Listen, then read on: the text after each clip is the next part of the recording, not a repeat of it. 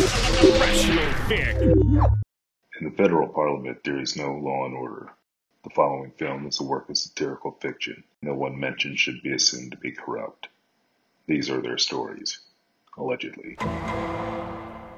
We're here. We made it. They finally set up a federal ICAC. What is ICAC? Independent Commission Against Corruption. There's not much here. Not even a phone. I mean, there's only 3 staff. Doesn't matter. With laser focus, even 3 bureaucrats like us can take down the most powerful MPs. And I think we all know who we need to investigate first. Angus Taylor. Gary, you start. Christian Porter. He was accused of rape, allegations that were never properly investigated. He tried to sue the public broadcaster and he was given $1 million from an anonymous blind trust. Which did get him sacked. As a minister, he's still an MP. Which brings us to Barnaby. Sexual harassment allegation. which he denies. Affair with his staffer.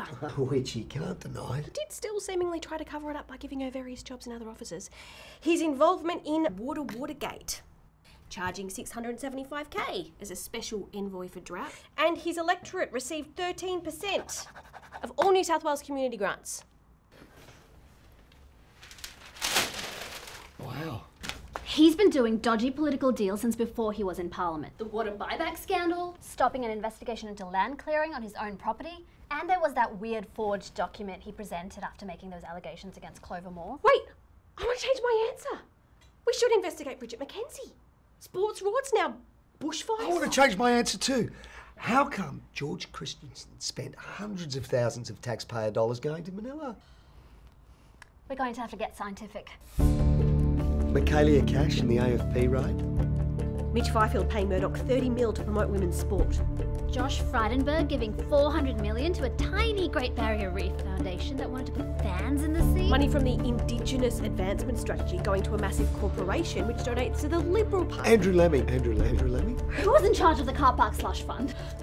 Betaloosa Basin, a gas project during a climate crisis funded by a major Liberal Party donor, and the Labour Party voted for it. What is the fucking point of the Labour Party? I don't know!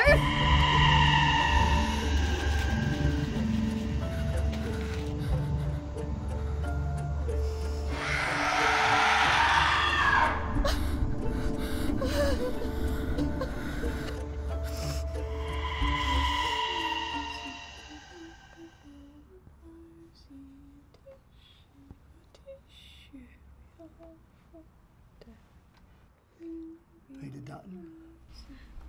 We can't investigate someone just for being a cunt.